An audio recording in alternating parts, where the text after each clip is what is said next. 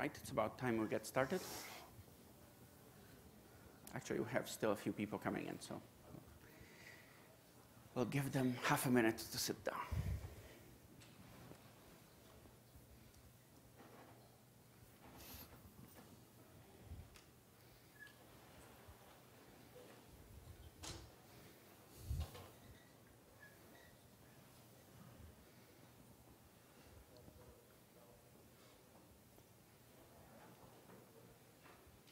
All right.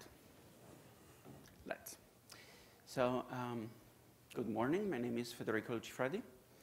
I'm a product management director working in the storage group, and I'm joined by two of my colleagues. Hi, everyone. Good morning. Thank you for joining. My name is Cohen. I'm a manager in our OpenStack product management group. I've been overseeing space cloud for more than a decade now. And I'm 4 years with Red Hat, specifically doing this type of things. Kyle Bader, Senior Solutions Architect at Red Hat, working primarily on architecting and doing performance profiling on Ceph clusters. All right. So we have a fairly packed agenda for today. We want to give you a pretty wide view of how quality of service works in the public cloud, in OpenStack, with Ceph, and then how it all comes together. So let's get started with block storage quality of service in the public cloud as our foundation step. So why does this matter? If you have been following OpenStack, you may have noticed that OpenStack is becoming dominant in the telco space. And wherever OpenStack goes, Ceph goes with it. More than 50% of clusters out there, according to the OpenStack Foundation, are backed by Ceph storage. If you have a telco workload, every telco workload requires a database as part of its deployment. Every database as part of its deployment requires quality of service. Hence, here we are. Now, there is an additional dimension to this, which is that you cannot really have QoS without capacity planning. And public cloud QoS has sort of established itself as a de facto standard from the point of view of the users. They are so used to seeing public cloud operate in a certain way, they kind of expect to be able to do the same thing in more private environments. Now, if somebody wonders about the icon, it's a quote from the latest Tron movie. At the end, when the hero is being defeated, he says, "I fight for the user." Then he falls in the sea of simulation and gets decompiled. But for that moment, he has the right intentions. So here is the problem. Some workloads need deterministic performance from block storage volumes. The most typical enterprise workloads that require QoS are databases. Jitter-sensitive workloads like video streaming are another common example. These are workloads that depend on constant latency measures to perform adequately. A variance in network latency is actually called jitter, if you're not familiar with the term. And here we're talking about network-based storage, hence the term comes in. A second class of problem addressed by quality of service is the so-called noisy neighbor. In a virtual environment, this occurs when an instance starves other instances of a shared resource. This results in performance issues to the VMs sharing same infrastructure. In our case, the same storage cluster. Finally, operators need to run capacity planning exercises. Adding capacity before the users need it, that is the expectation of a cloud. If you want a 90s flashback, the original title we had for this talk was the James Carville version, which was, "It's all about capacity planning." Stupid. Now, there are two options when it comes to virtual disk storage for your instances. Instance storage, which is also referred to as ephemeral, and persistent volumes. Once attached, these virtual disks can be formatted with your operating system's tooling and behave like any standard disk. Key differences stem from the fact that instance storage is physically part of the host that runs your instance, whereas persistent storage is remotely connected over the network.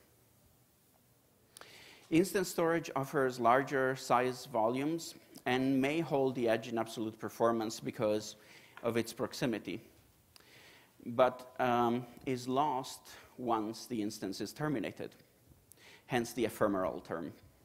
Permanent storage is much more featureful. In particular, it offers facilities like snapshots that have come to dominate provisioning and backup strategies in cloud infrastructure.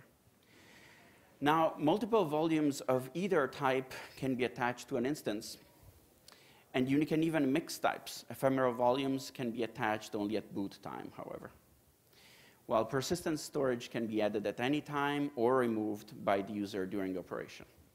The block device mapping facility in AWS allows you to create really complex topologies of drives to be associated with the instance at boot time. It is even possible to attach multiple volumes to an instance and build software RAID on top of them. Please don't do that. As a Ceph person, I already have a naturally dim vision about RAID, but in the public cloud, you need your mother's written permission before you use RAID. If the why is not clear, I'm happy to take questions on that later. There are some very specific cases where that makes sense, but not the usual ones. Now, in June of 2012, AWS began offering SSDs as a higher performance alternative to magnetic storage. And over time introduced multiple options with different performance levels and costs. Some instance types now include SSD-backed instance store to deliver very high random I/O performance, types like I2 and R3 being the first to support trim. Instance types themselves have evolved to include high I/O instances, the I2 I was mentioning, aimed at delivering high IOPS from 8 local SSDs, while dense storage instances, D2, offer the lowest price per disk for a throughput problem and balance constant performance. These use 24 magnetic drives locally. In other words, there are way too many options to discuss. So I'm just going to focus on what we need here. Oh, and some of them have burstable IOPS, just to make things more complicated. So let's focus on the essentials. Persistent volumes are what we care about here. And persistent volumes in AWS are provided by the EBS, Elastic Block Storage Service. You can have EBS-backed instances, meaning when you start the instance, you can get an ephemeral volume for some instance types, and you get an EBS volume for some other instance types, depending on what instance type you chose. So in these instances, EBS is your boot volume. Regardless, at runtime, you can attach additional volumes regardless of what your boot volume is. EBS volumes can be SSD or magnetic, and you can add volumes at runtime, which you cannot do with ephemeral. You can only do that at boot time with ephemeral. Critically, you choose the volume type. How many do you have? What type they are? What I/O characteristics do you want? And very important, as of 2017, you can now resize live volumes, and why this matters will be apparent in a second. So now imagine, there is one more thing that I should mention before I give you an example. There are additional services that Amazon provides. CloudWatch, which provides monitoring metrics, and for volumes, it has interesting things like the ones that I screenshotted here on the side: bandwidth, IOPS, read and write separated, latency, and a few more. These are built into the system if you have an EBS provisioned IOPS volume. And the other aspect is that CloudFormation, the automation platform of AWS, allows you to carry out automation actions on the properties of the volumes. So let me see an example. A volume is running, a CloudWatch alarm fires saying this volume is at 90% full or 80% full, whatever the threshold was. It can trigger a CloudFormation script that you prepared that automatically increases the size of the drive, and then running through some automation that you will have to write, stretches the file system. But all of this can be done live, and the problem is remediated while you were looking at your cell phone and you just became aware of it. So this is pretty cool, but there is more that we can do. Here is an example of an EBS volume. This is the most common one for provisioned IOPS, GP2, general purpose SSD. SSD-backed, recommended by AWS for boot volumes and low latency applications like bursty databases. What is interesting here, you have all the specs, that's great, but what is interesting here is that the IOPS performance of the volume is directly tied to its size. If you want to provision IOPS, all you do is change the size of the volume. That is a general property that holds across EBS volumes with provisioned IOPS. With storage space comes I/O performance. You can attach additional twists like bursting capacity or EBS optimized EC2 instances, which have an additional dedicated 125 megabits per second link used only for storage, in addition to the other link used to access all other services. But it always comes back to the single combined dimension of space and provisioned IOPS. With elastic volumes introduced this year, one can reprovision the size, and as a result, the provisioned IOPS of a volume. You can do this live with a running system attached to it. You can also change the volume type, effectively altering the formula that controls how many IOPS you get for the size of the volume. There are limits to what is allowed. GP2 and IO1 can be transformed in all other volume types, while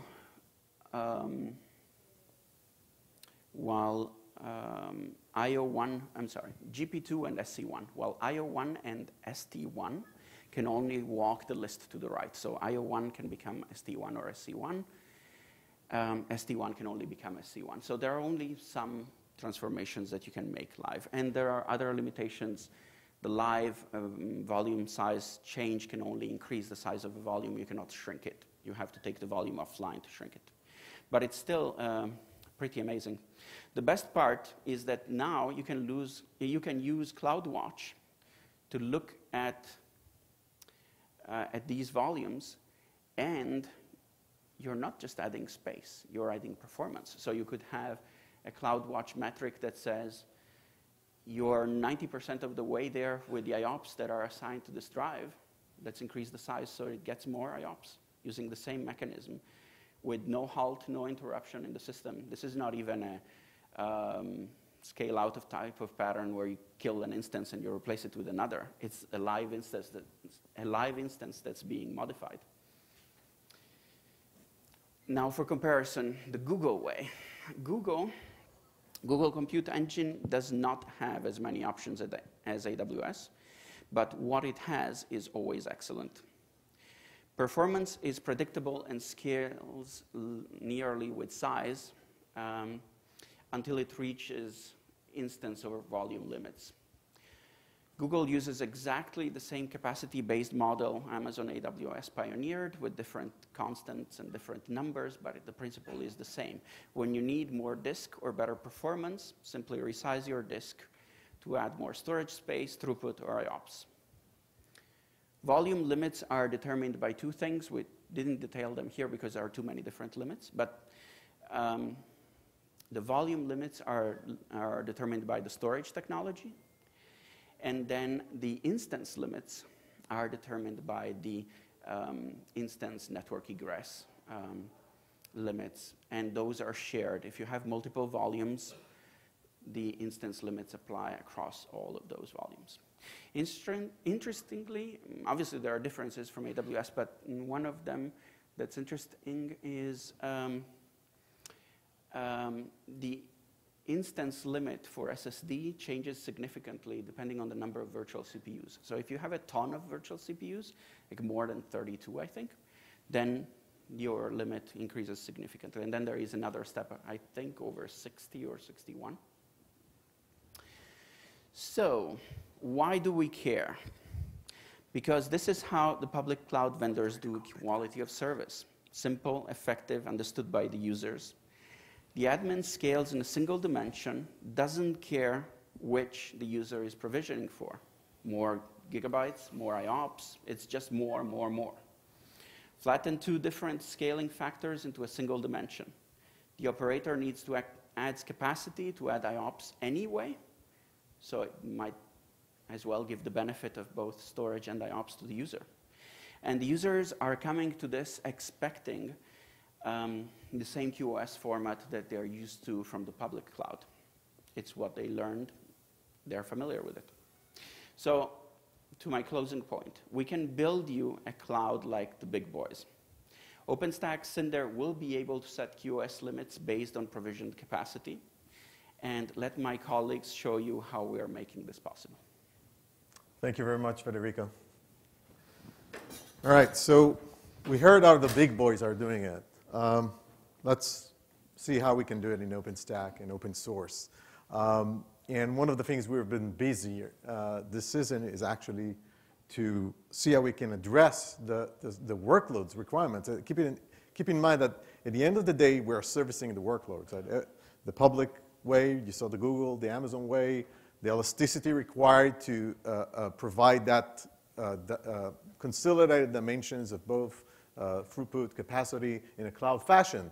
But at the end of the day, what we care about is this, is the workloads we're serving on top, right? And when we look at the frameworks that are being used today in OpenStack, which become the de facto private cloud cloud infrastructure today, we see that most of the frameworks, right, are using some sort of a database. And all the way from Rails with MySQL, WISA with the SQL Server from Microsoft, Means with MongoDB, and et cetera. All of them are basically using database. And the database themselves also need persistent storage, they need performance, and each one of them has different characterizations. We talked about volume types a bit earlier. Volume types, if we want to resolve the commonality, it's like the storage tiers. And if we look at what is in OpenStack, right? So if we compare it to EBS from Amazon, our equivalent is Cinder in OpenStack. And what we're seeing that a lot of the customers over the years, over the last few years actually, are moving away from the default LVM, which is open source but limited, to Ceph.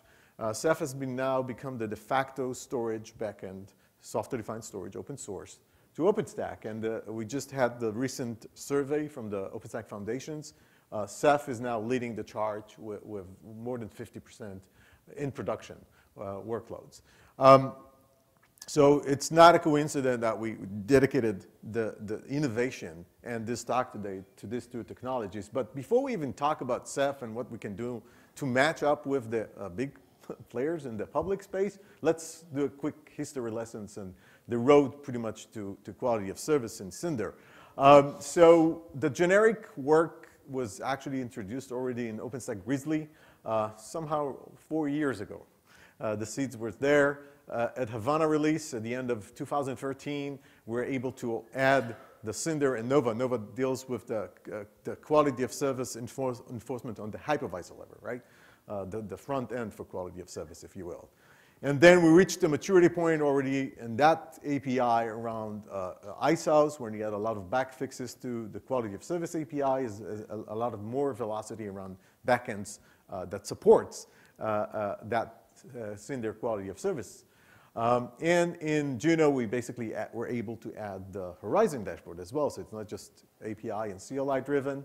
And the basic point is we're using volume types. So the way it works, you are able to expose, I have actually a slide that later I can show you, in the dashboard. We're mapping different volume types to your class of storage. So if you want a whole flash, SSDs, right, you can actually create a tier And that tier is associated to a specific instance. You can map the relevant capabilities and expose the relevant capabilities of the backend using the quality service API via what we call extra specs. So each driver can actually basically introduce more extra specs for their specific, if you want, secret sauce, right? How they basically do the quality of Ceph at the backend level. So from the front end, this is, as I said, this is basically the front end to the hypervisor level.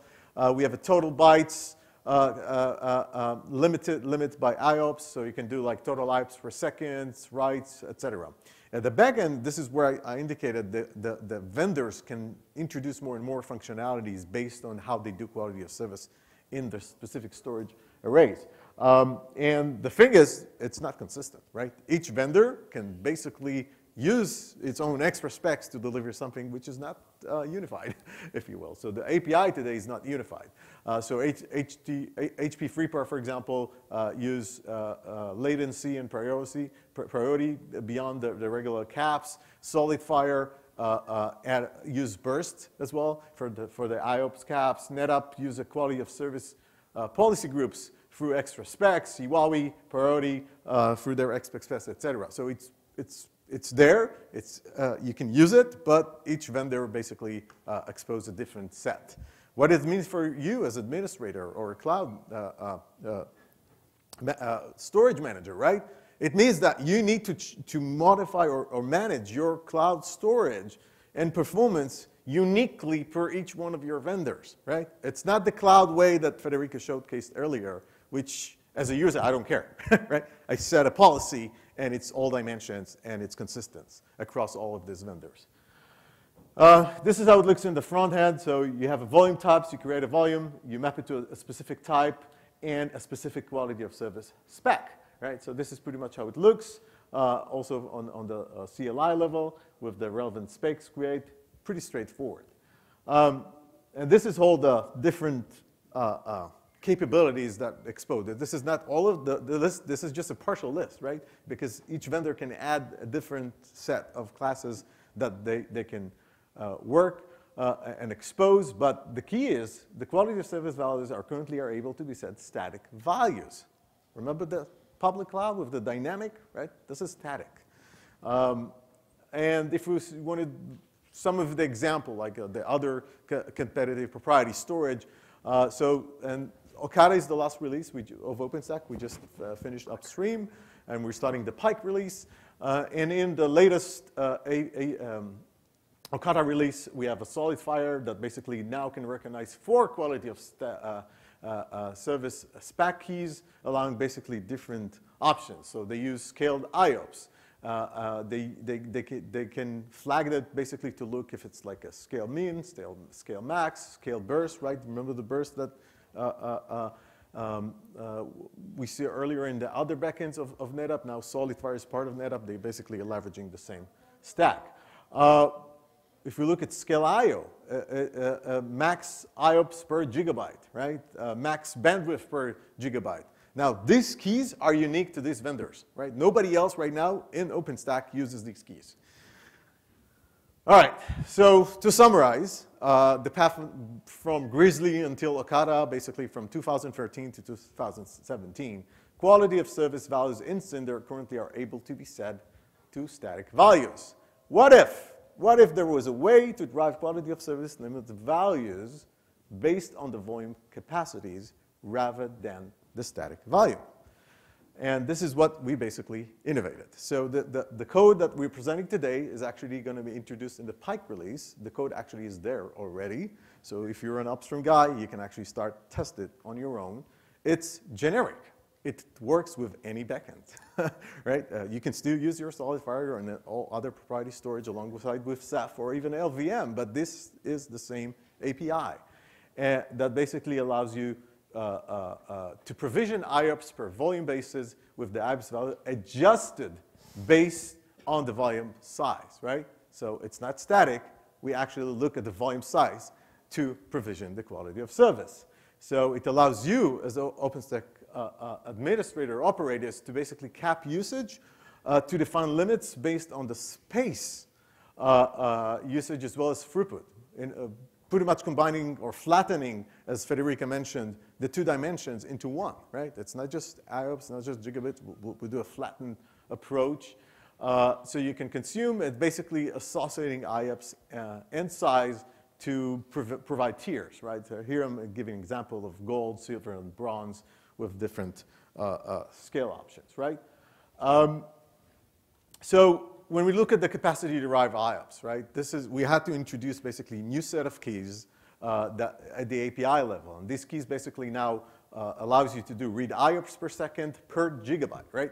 So instead of having just a IOPS or a gigabyte and max here and max there, we have one key to do it all in a unified manner. Very elegant, right? What about the other specs that we had in quality of service? I mean, this is like 4 years of development of quality of service, right? They still work. The functions are the same as the current, but except they are scaled by the volume size, right? You can still use your old quality of service principle, now basically adding another dimension to it. Scale. It means a lot of things to a lot of people, but I want Carl actually to walk us through what scale actually means when we talk about quality of service in a private cloud or even running OpenStack in as a service provider, right?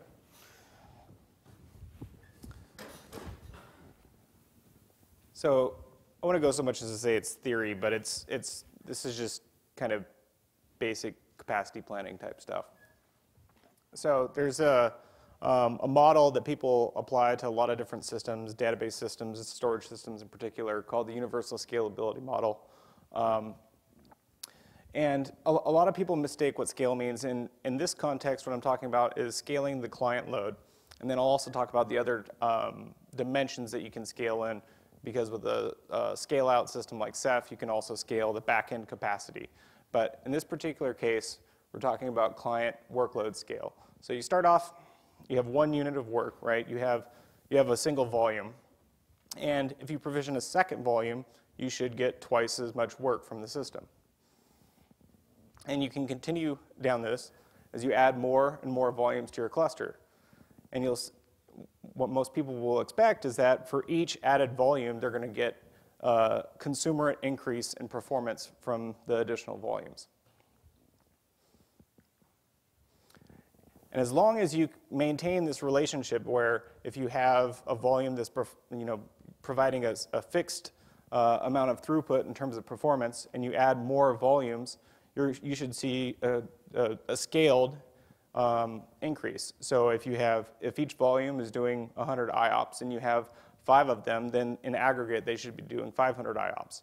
If they're doing less than that, then you have sublinear scaling, which is not all too uncommon with systems. And usually the cause of that is contention and coherency delay. So for a fixed backend, so if you have a single Ceph cluster behind your OpenStack installation, and it's providing block storage services to a number of volumes, you're going to see linear performance as you continue to add volumes if they're capped at a fixed IOPS rate per volume. And what you effectively want to use is you want to use OpenStack Cinder along with IOPS limits and volume quotas so that you can limit the number of, it's basically a form of emission control for capacity planning. So you're only going to admit the amount of load that your backend is going to be able to sustain linear growth so that the tenants that are provisioning the volumes are getting, are able to hit the QoS guarantees. If you start to add too many volumes, more than the backend can support, particularly in disk-based systems, is the contention will kind of plateau the performance, and then because they're rotational media and they have to seek, when you have too much seeking activity, it actually acts as kind of a coherency delay in the universal scalability model. So you'll see that, like in this picture here, if each block is the height of the block represents the throughput in terms of performance, as you start adding more volumes past what the cluster is capable of doing, the height of them shrinks in order to accommodate them. And ideally, you don't want that because now each tenant is seeing less throughput for their volumes. And so they're going to say, you know, I need more I/O, so maybe they'll provision more volumes, and then it kind of, you know, is this downward spiral.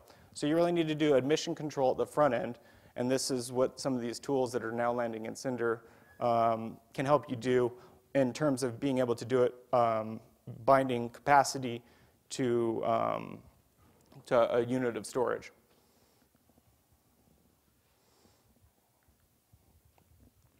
So again, you have the diminishing returns from contention when the back end starts to become overloaded, and then in the case of disk-based clusters, you see negative returns from the incoherency or the seek delays that are being imparted on the system because you have so many different volumes. You're starting to get the disk backend to start thrashing. Now, SSD-based clusters are a little bit different because they don't have to seek. And they tend to be limited only by the CPU of the system.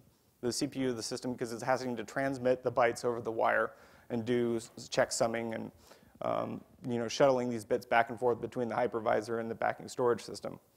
And so you don't have so much of this negative returns, and that kind of introduces a really neat feature, which we see in the public cloud, in that you don't necessarily have to have volumes that are a fixed size.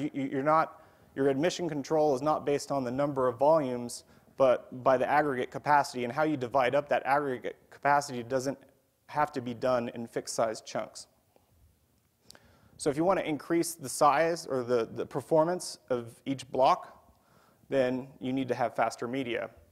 But if you want to have more blocks, if you want to increase the amount of block storage devices that you can support in your environment, you scale out your backend Ceph cluster, right? You add additional nodes to it, and then typically you're able to have more volumes.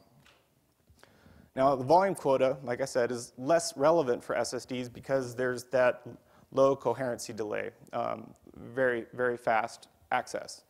So now what you can do is you can have different size blocks, right? It doesn't, the height, right, it still plateaus when the system is reaching its full potential in the back end, but the size, you can have some people that have small volumes that are delivering a small number of IOPS, and some people that have large volumes that are delivering a lot of IOPS.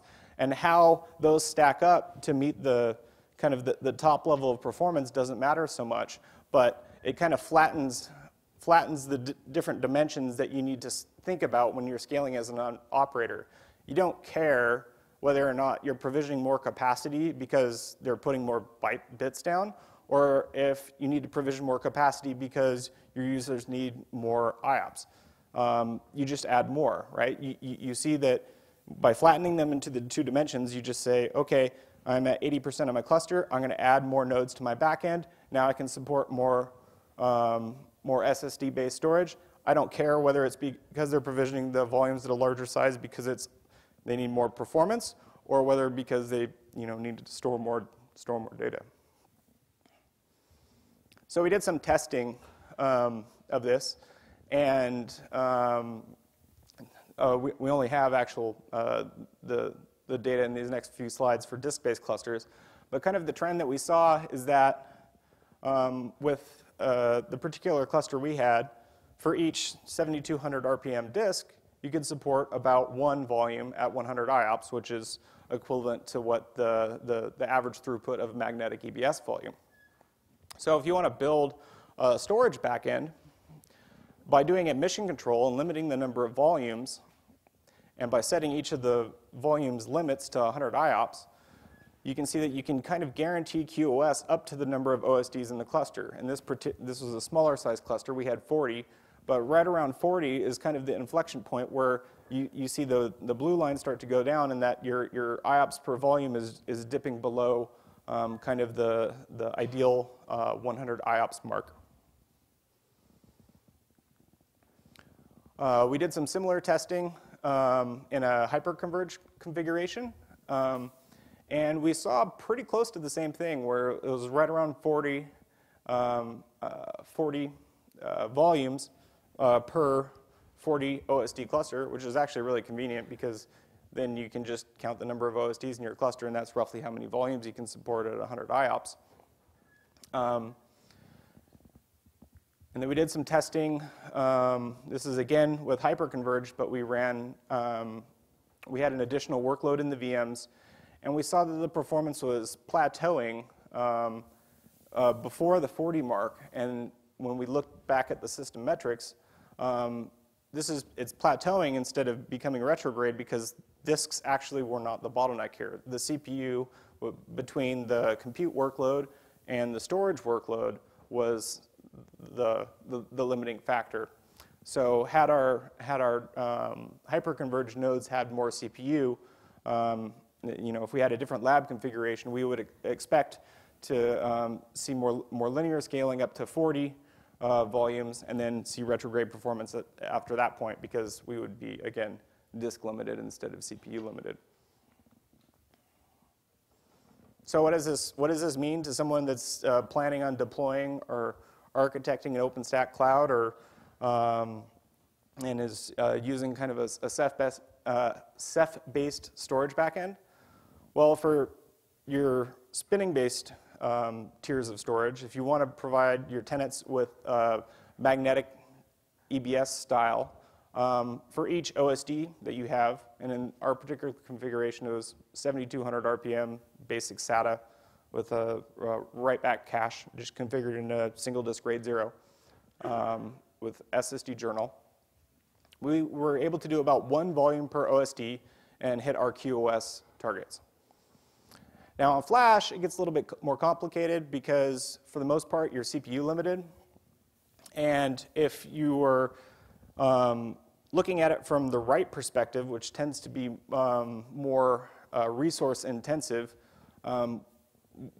across all the different Flash configurations we've tested with various different vendors, they all kind of find harmony at this like 500 IOPS per gigahertz on the OSD host. So if your OSD host has two 12 cores, two 12-core Xeons with 2.4 gigahertz, you multiply that out, and that tends to be, at least CPU-wise, how much they can maintain in terms of IOPS. Then you have to make sure that the SSDs you have in that are consumerantly sized and that they can reach those performance targets as well, so that they don't become the bottleneck.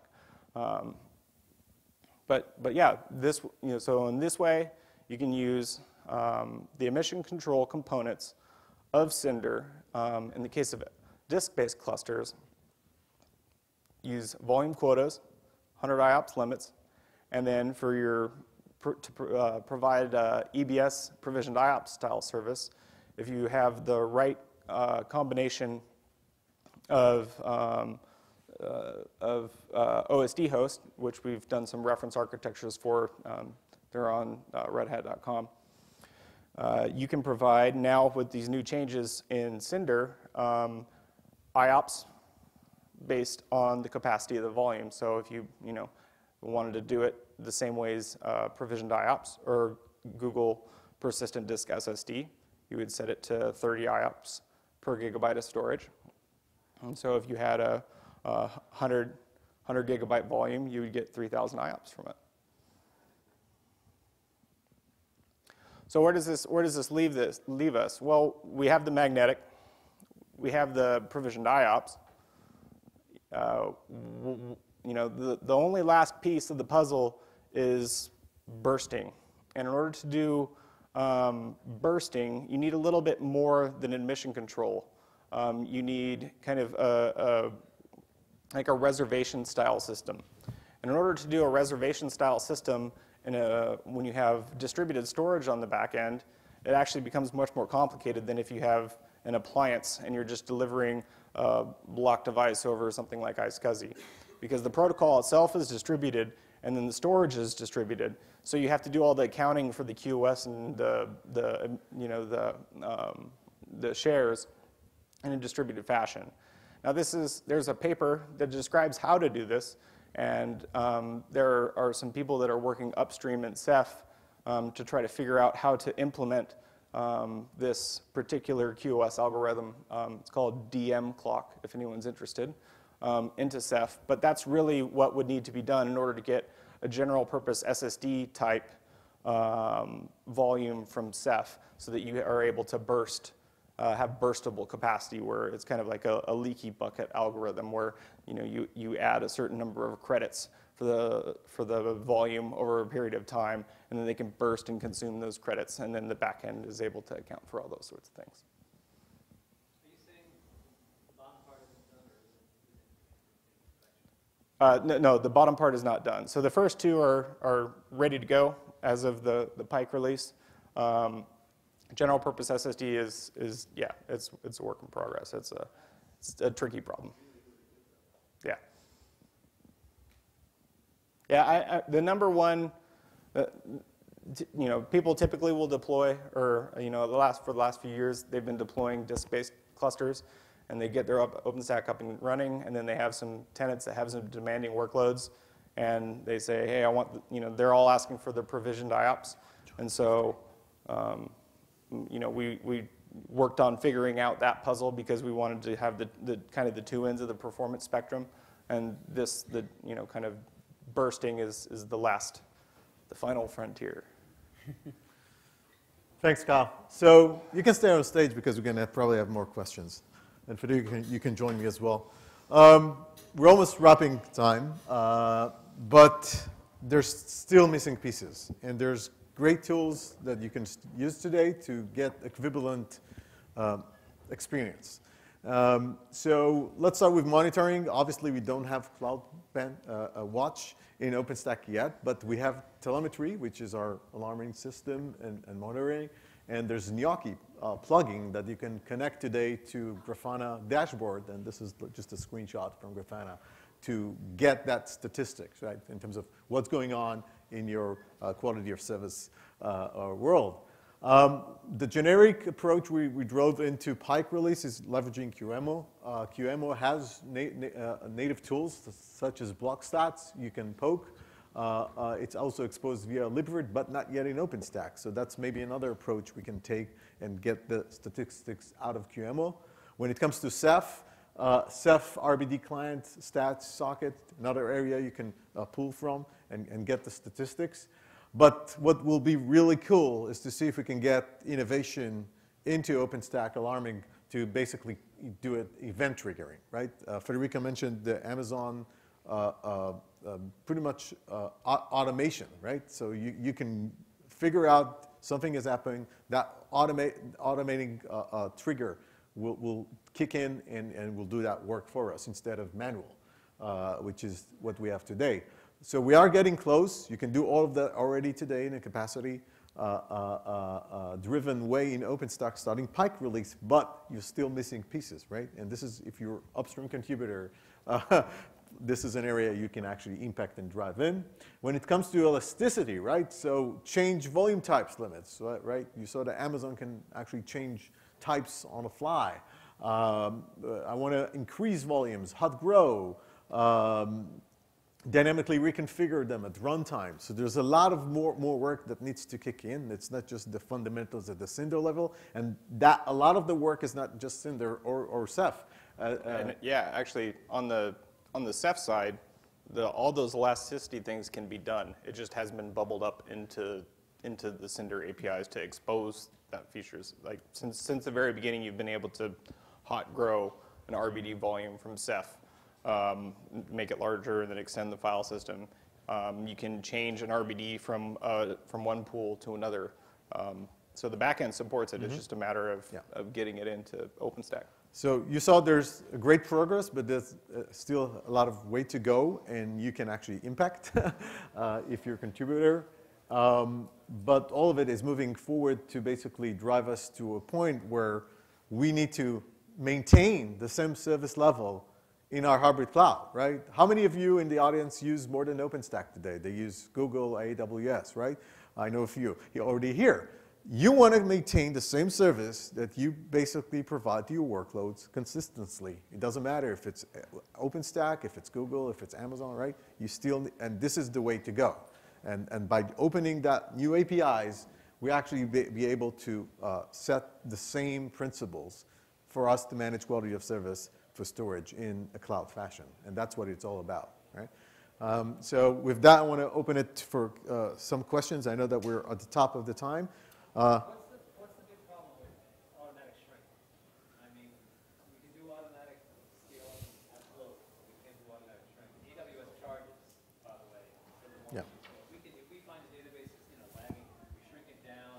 It's not on demand, it's not first. I would love to save that money. Yeah. Can you repeat the question? Can you shrink? What's the problem with shrinking a volume in AWS? You cannot do it live. You can shrink the volume if you take it offline, but right now you cannot do it live. I don't have an insight into what the issue on the AWS side is. If you choose the right file system, you can shrink a file system in Linux. So I assume that it's something to do with their storage. Yeah, I mean, from a Ceph perspective, you can shrink an RBD device. You would want to make sure that you shrunk the file system in advance, or it would be tragic. But yeah, Exactly. Yeah, exactly. I don't know if they're, what the particular limiting factor is for them. It's also an area that's been changing pretty rapidly. The live operations came out a month ago. These connections with CloudFormation I was mentioning came out this Friday. So there may be news coming that we don't know about. Yeah, I think they're, like Google announced, they call it the hot grow, being able to hot grow a volume sometime last year. And so they're recently added it like a month and a half ago or something. So it's an area of innovation. Yeah, and we're in the innovation space, right? We're not lagging so much. As you can see, this is already there. We're able to introduce the same principle now in OpenStack. But to your point, there's so much work else to do. And it's not just OpenStack, right? It's AWS as well. It's Google as well. There's limitations that we need to solve for our applications, workloads. Last questions because we're out of time. And I put our Twitters as well, so if you need to follow us and directly, you're more than welcome, and we'll be here available after the talk as well. Any last questions? If not, I want to thank you and enjoy the rest of the summit. Thank you.